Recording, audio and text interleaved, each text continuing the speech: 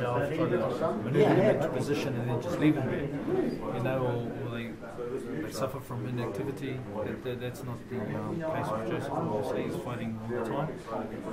We have he's lucky. We do have a really strong fan base here in New Zealand, in the Pacific. I think, I've been saying it, I'll say it again. I think that is due a lot to what David Tua and Jimmy Piao getting the public keen on on boxing and help guys like myself, by Wolf Graham, Shane Cameron, and now Joseph Parker. The interest is there, the crowd's there. In a sense, this fight's kind of been brewing for a decade, and as much as I know that you wanted David Tua in his prime many years ago, you didn't get him, and now I guess Joe is the #1 New Zealand heavyweight, so a lot of motivation there for you going into this fight. I wouldn't say it's been brewing for a decade at all, but yeah, I mean, like, was it frustrating for you that you never got?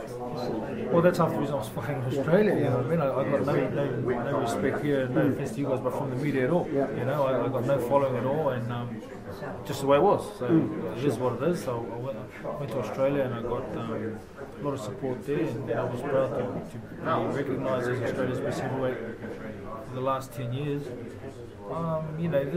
This fight, I mean, coming back home, winning the Super 8 and then beating Shane Cameron, it was good. It was nice to come back home and show everyone, this is me, this is what I've done, and this is what I've accomplished, and this sort of is along the same sort of steps for me. Since the Cameron fight, have you guys at Duco and you guys sort of been dancing around this fight since back then? Did talk start back then, or not really? Not me personally, not my manager. I think it might have been mentioned once or twice,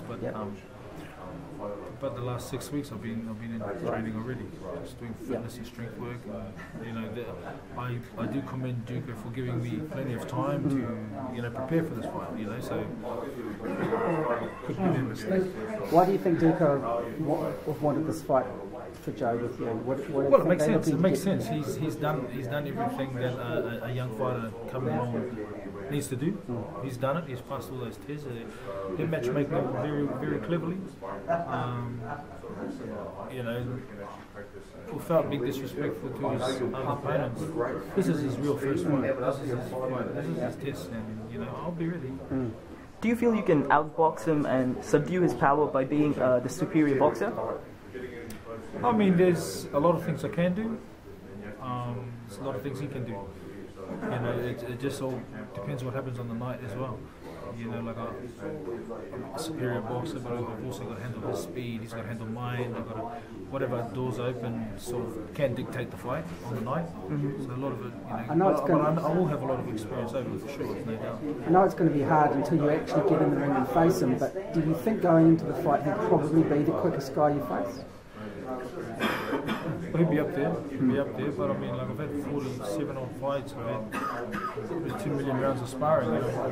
But I've been in the ring with fast people, strong people, tall people, short people, round people, tall, all kinds. So I just got to make sure I'm in the best shape I can be, and get some real good hard sparring, which I'm mainly get off my son, and then go over go. It's showtime. He's sparring with your son. Yeah, he don't hold back at all. You're pleased with the way he's developing? You mean as a boxer? Yeah.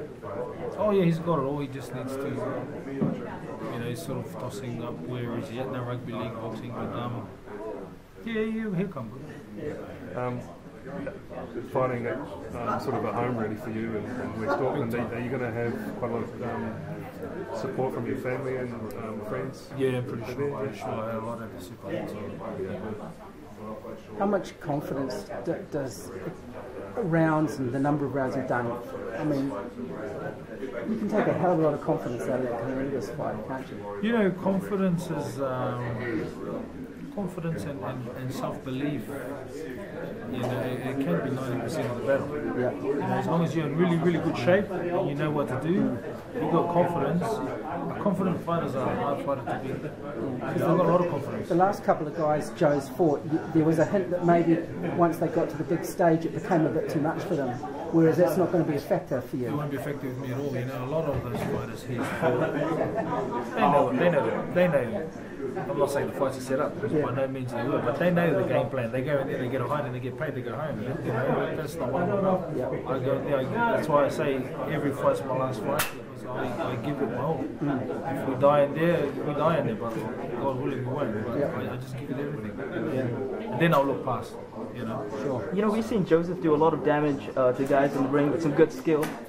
What is it that makes you feel you can stand up to that kind of pressure and that power? Well, what he's doing, I can do too. So, you know, the question always is, can you handle what you dish out? You know, he's a fast puncher. Has he seen fast punches? He's a heavy puncher. Has he felt heavy punches? Do you know what I mean? There's a lot of the questions that will be answered on 15, which makes it an exciting fight, you know? You know, like people go, oh, this guy's 45. It doesn't mean anything. If I'm in shape and I know what I know and I can put it on Well, the you're night. looking, you must be very pleased with your conditioning. I mean, Marquez knocked out Pacquiao and he was over 40, so, There you go. Yeah.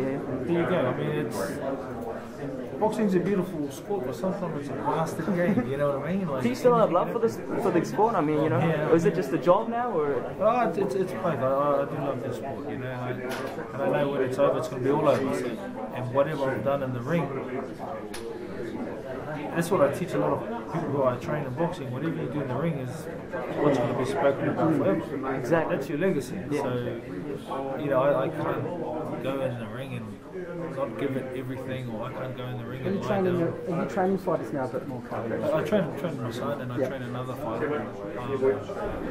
But you know, even them, or even just giving people advice, you know, whatever you do in that ring is what's going to be spoken about forever. Yeah. You know, so Particularly, that means a lot to me. particularly in this part of the world, right? Especially, Yeah.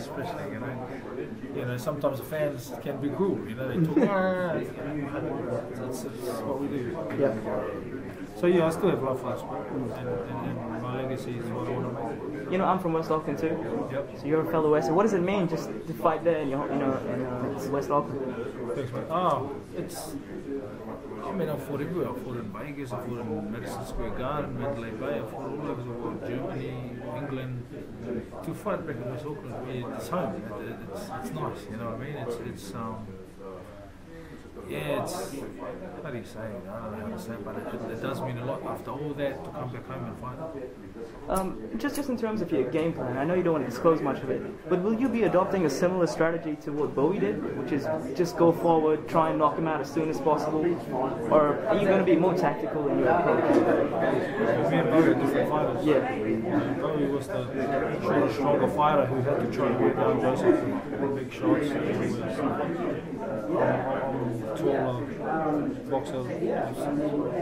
Like you said, I'm not going to give away my game plan. Yeah. And just what's the boxing community going to find out about Kelly Meehan on the night? Oh, the boxing now. Let me say the boxing fans, they're blessed. I mean, it's a good fight, you know. I mean, like I said, once again, I'll say it again. What David Two and Jimmy Piel started, they've got everyone interested in boxing. You know what I mean? Because New Zealand people probably always had that love for it, just didn't know. When they saw what David was doing, Jimmy ignited the passion. Then what Shane carried on to do, you know. So the love for the sport's there, you know. And Juco are doing an awesome job nurturing it all along and bringing Joe along. Awesome. So I think they're going to really beautiful, good fight. I hope training goes well. Those hands of yours, Jesus. Yeah, you can feel the power there. So thank you very much. God bless. All the best. Thank you.